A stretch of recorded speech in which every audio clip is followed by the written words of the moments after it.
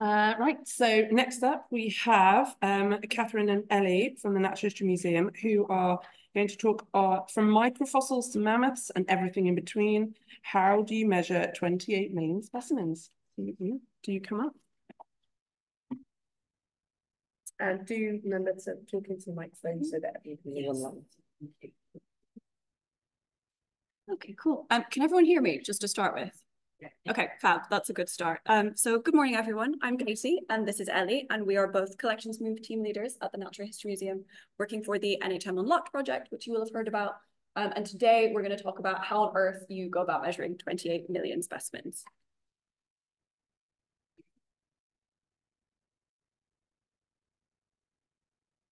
So this is just a quick summary of what we're going to talk about, and I will caveat by saying this work was not carried out by just us. It was a huge team effort with lots of colleagues from across the museum, some of which are here today, which is really nice, although we were really heavily involved in the development and implementation of this novel workflow. This presentation will also be quite paleontology focused because this is the area that we both work in, but this workflow was carried out across all of our collections, including life sciences and our mineral and planetary science collections as well.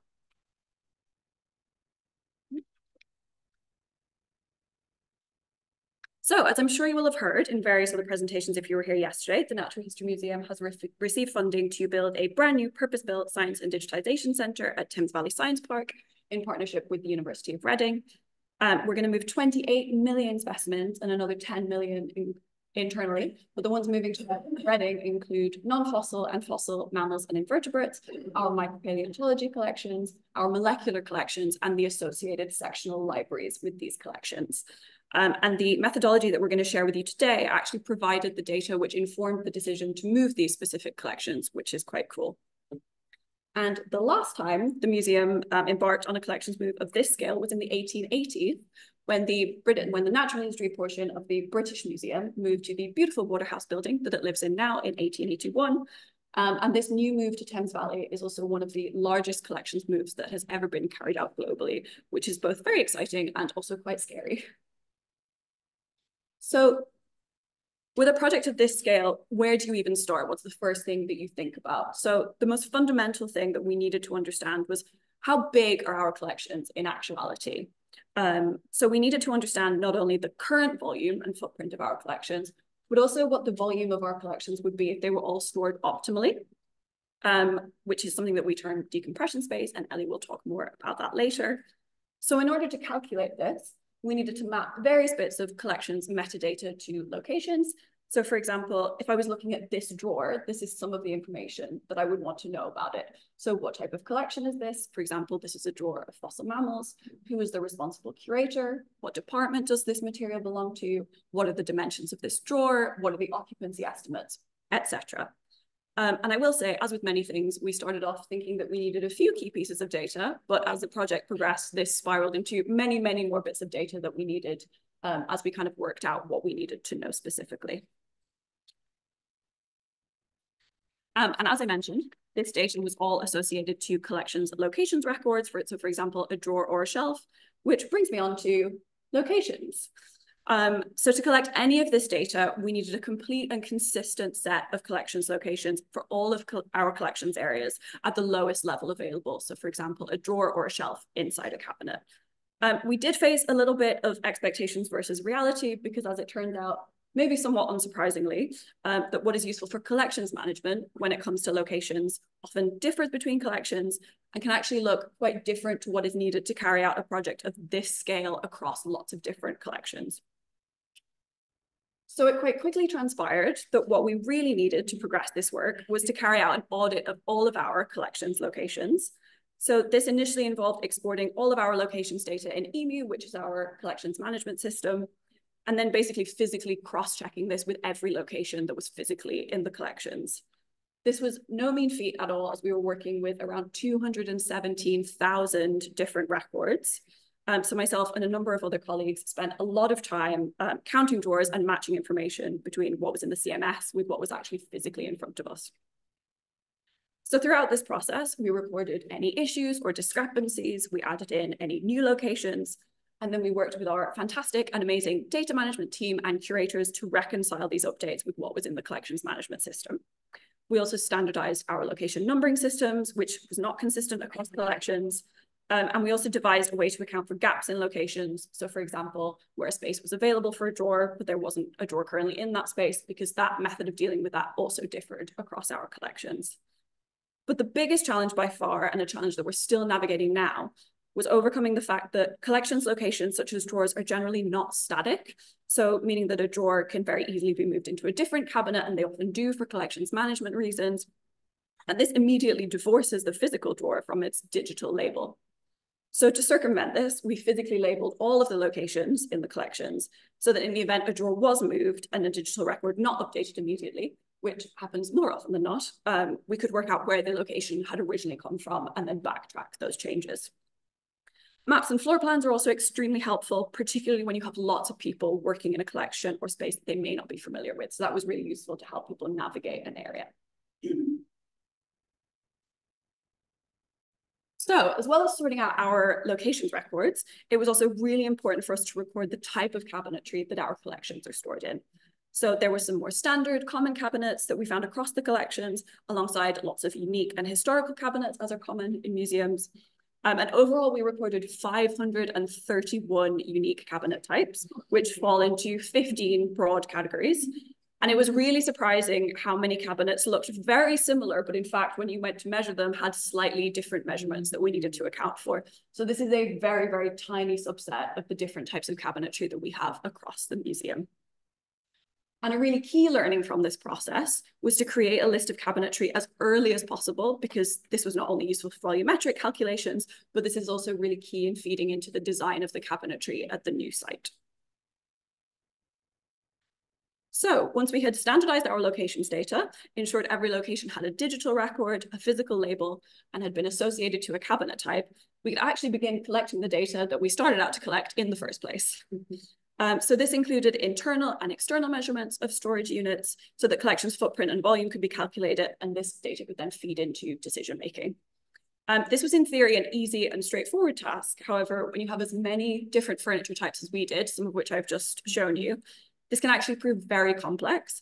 And it was really important to ensure measurements were consistent, to make sure that everybody was measuring in the same way, which is, easier said than done, making sure that people were using consistent units, etc.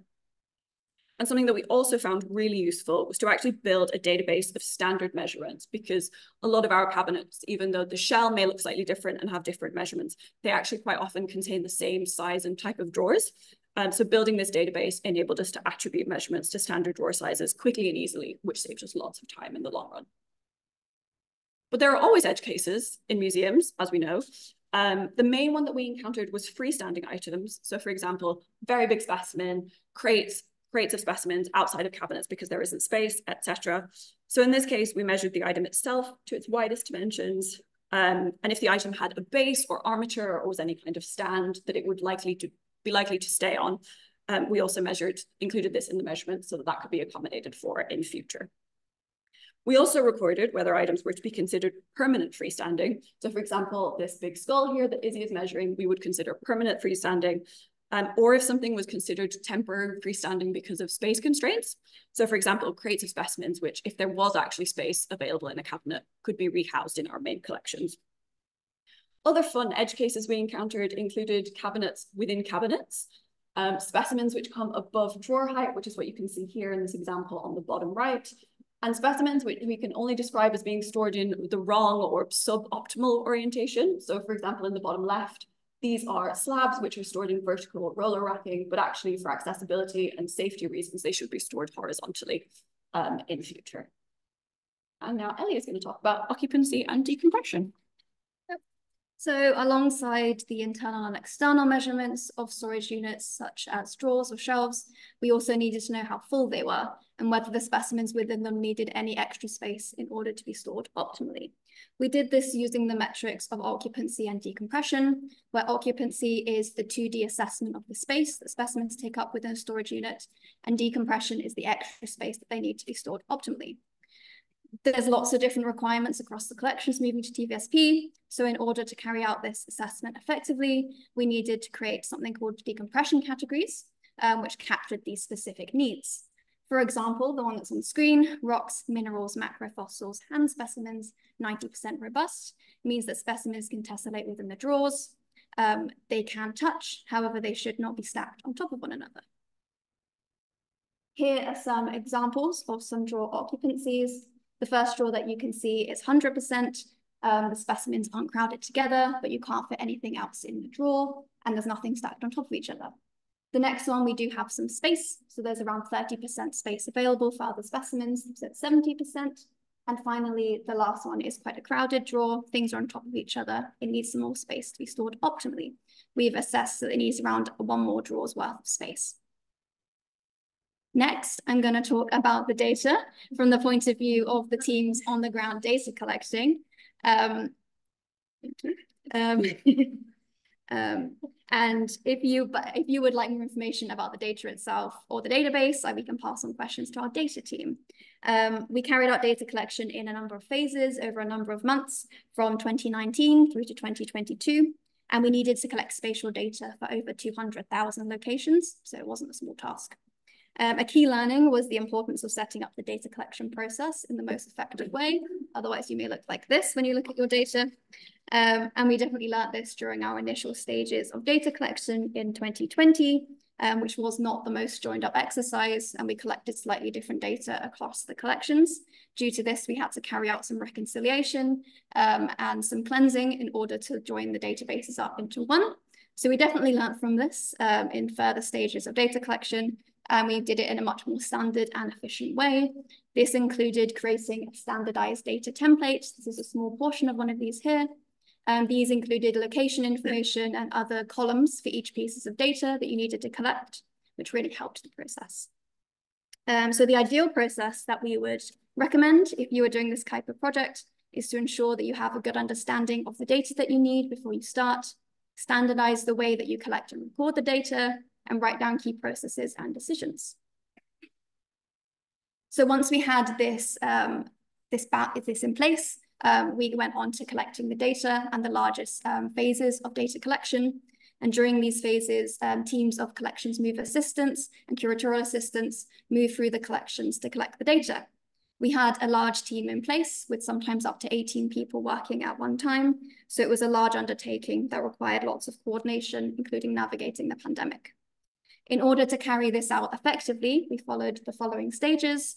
Firstly, coordinating and scheduling, where we organized with the curatorial teams. We got our templates generated for the different collections areas that we were in, and we made trackers so that we could track our progress. Next, we of course moved on to the data collection itself, where the teams would go through measuring, assessing, and mapping. We then moved on to a spot checking phase, where around 10% of the locations within each data template were flagged, and a different team would come through and look through these, look for any inconsistencies or issues. And we did find some issues early on this way, so this was very useful. We would then move on to a data cleansing phase, where we would go through and check the data for accuracy and for completeness, and then we would finally send it off to our data team, IMT. Sometimes they would come back to us with further inconsistencies or issues, but once those were fixed, we would send the data to be ingested into the database, where it could be used for spatial analysis, volumetric calculations, and to inform other project decisions. So to wrap up, some lessons learned. So firstly, ensure that you have a good understanding of what you need before you start, especially when you're working with such a large amount of data. And as such a large project, understand the questions you need to answer, because that will inform the data that you need to collect. Next, develop a process for updating the data early on. This is a challenge that we're facing at the moment because we have all of this amazing data, but of course, the collections aren't static. They move around, things change. So developing an easy way of updating the data is really important, and also getting collections users on board to update the data is crucial and difficult. Record key processes and decisions is another key lessons learned. Don't keep them in people's heads, write them down. And finally, if you're doing a project like this, ensure that you have appropriate resources and time available for the size of the project. And as Katie said at the beginning, this was a massive, massive team effort with lots of colleagues across the museum working together. So we'd like to say a massive thank you and a shout out to the data collection team, data management teams, the Moves team, and of course, all of the curatorial teams that work on this project. And please do get in touch with Katie or I if you have any questions. And for more specific questions about data or data management, Kath McGuire from our data team is very happy to take questions. And also, before I go, we do have 2 collections move assistant roles available in our team. So if you guys, anyone in the audience or anyone you know, fancies helping us prepare 38 million specimens to move, please join our team, chat to me or Katie, or check out the NHM Jobs website. Thank you.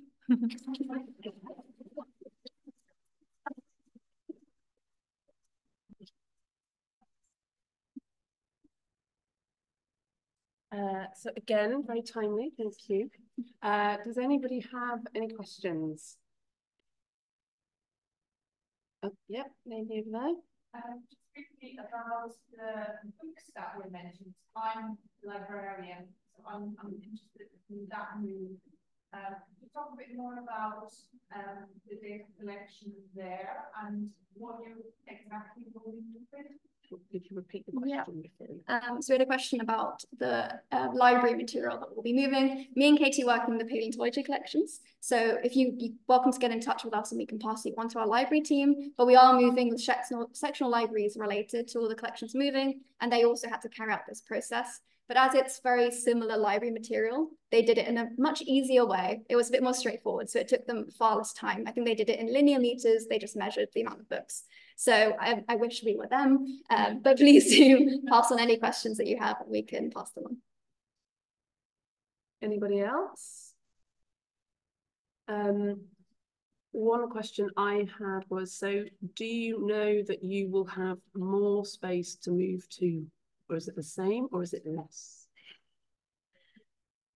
Obviously we don't make the decisions.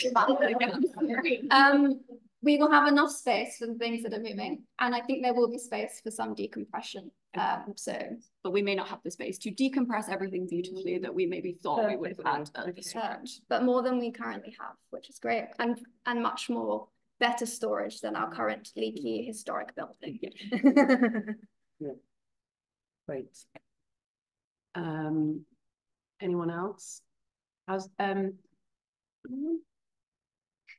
Oh, maybe. I was curious about the older cabinets, which some of them will be integral parts, particular collections. Are these being kept, or is everything moving to like new cabinets? Yeah, so the question was about our historic cabinetry and if we will keep any of that, because obviously a lot of that is integral to the history of a collection. So the answer is yes, a lot of that will be kept if it's still stable and usable. So for example, the micropaleontology collection that we're moving is mostly slide cabinets. So they're one of the collections that have cabinets within cabinets. So you'll go and there'll be like slide cabinets on a shelf. A lot of these are historic, they're still stable. So those collections will probably actually just move in those cabinets. So yeah, anything historic will be kept. And also, if we have historic cabinetry that we don't want to keep collections in, that's likely to either go to exhibitions or kind of be kept for like other uses. So we won't throw any nice mahogany away if we can avoid it. Unless you worked in the entomology department and they were rehoming lots of cabinets and you've got a couple in your house. I paid for them. It's all above board. Okay, any others? Got time for a last question if we want to, otherwise we can move on to the next talk. Okay, good, right. Thank you so much. That was fascinating.